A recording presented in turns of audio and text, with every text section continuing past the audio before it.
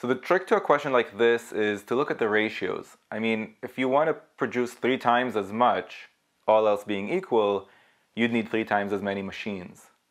Similarly, if you wanted to produce the same amount in 2/3 of the time, you'd need 3/2 as many machines. And if that's not intuitive for you, I bet it would have been intuitive had I said, if you want to produce the same amount in 1/5 of the time, you'll need 5 times as many machines. So what we're doing there is we're just taking the reciprocal, and this is because the amount of time a job takes has a reciprocal relationship with the number of machines that you would need.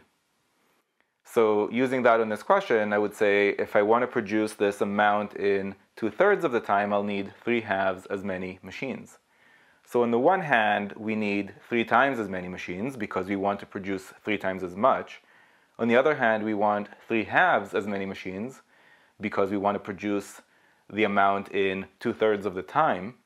So if to begin with we had 4 machines, well, what's 3 times 3/2 times 4 machines? That would be like 9 times 2 or 18 machines. If you found this video useful, go to quantreasoning.com for a lot more where that came from. You should also click that like button and let me know in the comments below what you'd like me to make future videos about. And of course, if you haven't yet subscribed, go ahead and do that and click that bell below so you get notified about future videos. See you next time.